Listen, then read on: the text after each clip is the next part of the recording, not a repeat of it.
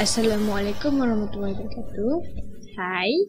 Okey, tutorial kita hari ini tajuknya adalah How to Control Margin Properties with CSS, menggunakan CSS. Okey, sebelum kita mulakan tutorial kita, saya ada sedikit penjelasan untuk memahami apakah itu margin. Okey, seperti yang kita dapat lihat pada skrin sekarang, ada 3 perkataan, iaitu perkataan pertama, perkataan kedua dan perkataan ketiga. Okey, apa yang kita dapat lihat secara ketaranya di sini, ada perbezaan jarak di antara perkataan di sini dan juga di sini. Itulah yang dimaksudkan dengan margin, iaitu space ataupun jarak di antara elemen ataupun gambar ataupun perkataan, iaitu teks. Jarak di antara elemen by elemen. Okey. Sebelum kita teruskan tutorial kita, saya sarankan anda untuk create satu folder khas untuk kod HTML. Okay, seperti yang saya lakukan, saya create satu folder yang namanya web programming. Okay, kemudian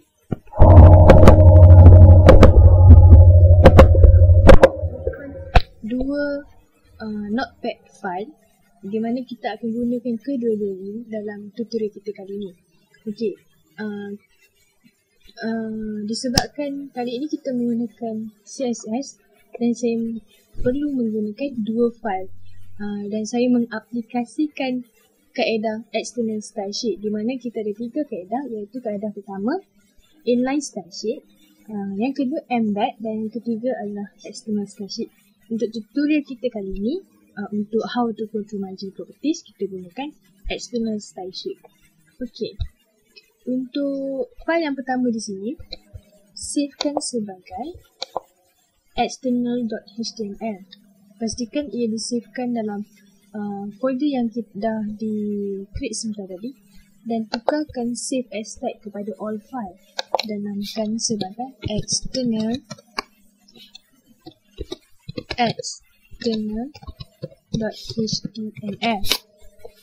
Kemudian save. Okey, untuk yang file yang kedua di sini, savekannya sebagai mystyle.css. Pastikan ia di dalam folder yang sepatutnya, mystyle.css.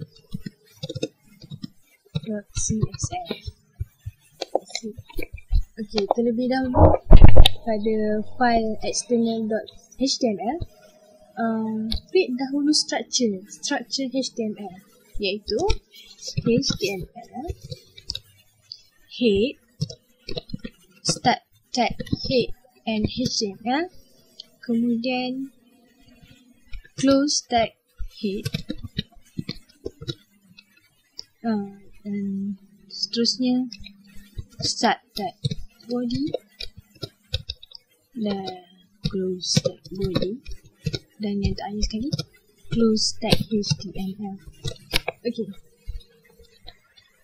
apa yang kita tulis ataupun type di sini, inilah yang akan keluar pada web browser kita nanti. Dan apa yang ditulis pada head, di antara start tag head dan juga end tag head, ini tidak akan keluar pada web page kita. Okey. Seterusnya,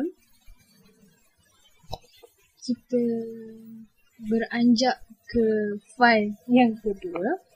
Okey, file mystyle.css. Okey. Tutorial kita hari ini, saya akan tunjukkan kepada anda dari segi teks, dari segi perkataan, dari segi huruf, untuk mudah membezakan margin antara teks. Jadi saya letakkan background color pada setiap teks itu. Okay, background color, dan letakkan value padanya. Contoh saya letakkan di sini yellow, kemudian close. Okey, seterusnya kita create satu kelas untuk margin, di mana kelas ini kita akan panggil pada body di sini. Kita akan call function kelas yang dah create di sini untuk dimasukkan ke dalam teks yang kita mahukan. Okey. Cara tulisnya adalah p dot dan class name ataupun nama kelas tu. Katakan saya letak nama kelas ni sebagai kelas margin. Okey, yang pertama kita mesti ada empat perkara, iaitu margin top, margin bottom, margin right dan margin left. Dan senaraikan kesemuanya margin top, dan katakan saya letakkan sebagai 100 untuk margin top, dan juga margin bottom itu 100 sama seperti right, sama seperti top, dan seterusnya margin right. Margin right saya letak sebagai 50. Sama juga dengan margin left 50. Okey, itu saja. mystyle.css dah selesai. Okey, simpan. Kemudian kita beranjak kepada external.html. Okay, apa yang perlu ada pada external.html? Okey, sebelum tu saya create dulu kandungan dalam body. Okay, saya create new paragraph. Katakan paragraph ini saya tulis sebagai this is margin tutorial. Okay, ini adalah paragraph pertama. Dan closekan tag paragraph. Dan seterusnya paragraph yang kedua, katakan saya tulis we love that programming. Okay, we love that programming. Tutupkan tag paragraph. Kemudian paragraf terakhir katakan saya tulis we love Puan Farah. Farah no speed. Okay, ada error sikit. Okay, selesai kandungan untuk body. Dan seterusnya, apa yang perlu dimasukkan dalam kandungan head? Okey, mula sekali saya letakkan title untuknya. Title dokumen kita nanti saya letak margin.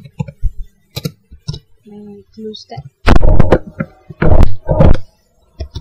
Okay, seterusnya, disebabkan style kita sekarang adalah external, jadi saya perlu letakkan link file ini ke dalam file external. Jadi caranya adalah link rel sama dengan style sheet href ataupun hypertext reference equal to, okay, di sini masukkan nama file yang nama file yang mahu anda linkkan. Okey, nama file kita sekarang adalah mystyle.css. Okey, kemudian type equal to text/css. Okey, selesai. Okey, kemudian sebelum kita view apa yang akan berlaku pada web page kita nanti, apa yang akan didisplaykan, sebelum tu tentukan di antara tiga paragraf ni, paragraf manakah yang anda mahukan ia mengaplikasikan margin-margin yang kita tulis pada mystyle.css ni. Okey, di sini saya pilih bila buat program ni untuk mengaplikasikan kesemua margin yang telah saya tulis dalam kelas margin. Okey. Cara untuk call kelas margin adalah kita letakkan attribute pada graf. Kita letakkan attribute di sini. Kita letakkan attribute pada paragraf. Start paragraf. Kita letakkan attribute. Kita letak class equal to, okey, di sini letakkan nama kelas yang dah kita create sebentar tadi. Okey, nama kelas kita adalah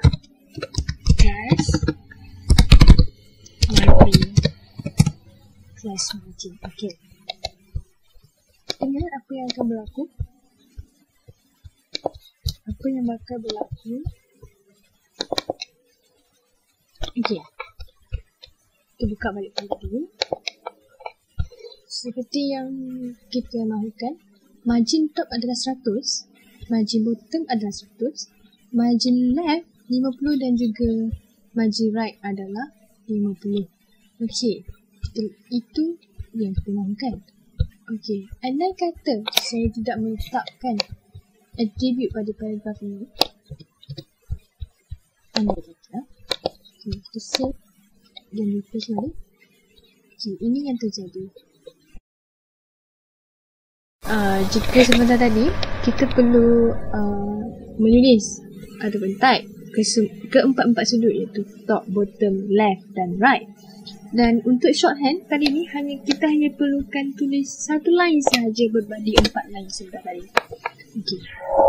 Lihat margin. Untuk yang pertama, kita katakanlah untuk bottom dan top saya letakkan sebagai 50. Untuk left dan right saya letak sebagai 200 lah, katakan 200. Okay, terus dan save, selesai. Ini adalah shorthand untuk how to style margin properties, how to control margin properties. Okay, di sini pun selesai. Kita dah letakkan link padanya, link untuk rujuk kepada mystyle.css, dan juga saya letakkan attribute-nya di sini untuk window program. Okay, file, save, dan kita buka apa yang akan berlaku. Okay, lihat.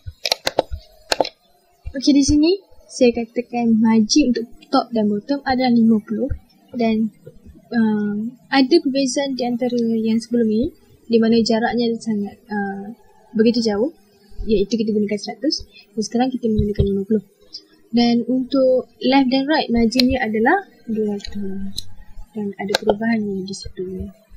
Okay, selesai sudah tutorial how to control margin properties menggunakan CSS, dan kita menggunakan style external style sheet dan menggunakan text untuk membezakan margin kita.